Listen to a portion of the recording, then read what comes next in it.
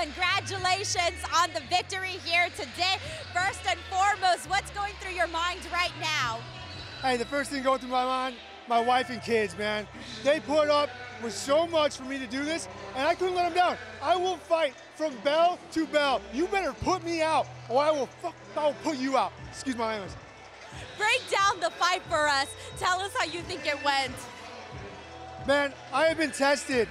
I was tested the first 2 rounds. The guy is long, he's hard to hit. I couldn't get my range, I couldn't get going. I didn't want to be sloppy, but when the 3rd round came, it's time to push the gas. I put my foot on that gas and we went. I put him out.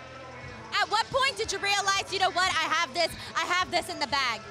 The second I had his neck, and then he fell and the ref didn't notice. That dude was asleep while I was squeezing, but I didn't let go. It's not my job, it's his job. So I let this ref do his job. So what do you see for yourself for the rest of 2023? What do you want to accomplish by the end of the year? More. I want more. I'm back to winning. I'm on a 2-fight win streak in MMA. I want to extend that to 3, 4, 5. Let's just go. Let's go. Let's keep going. Up next, baby. I love it here. Last question. How are you going to celebrate here tonight? Yeah, I'm going to Disneyland with my family on Monday. Really? Yeah, we already booked it. We booked I thought you had planned the program. No, we're literally going to Disneyland. Yeah. Awesome. Well, congratulations. Enjoy Disneyland. Enjoy the rest of your night. And thank you so much for chatting with us here tonight. Congratulations. Thank you.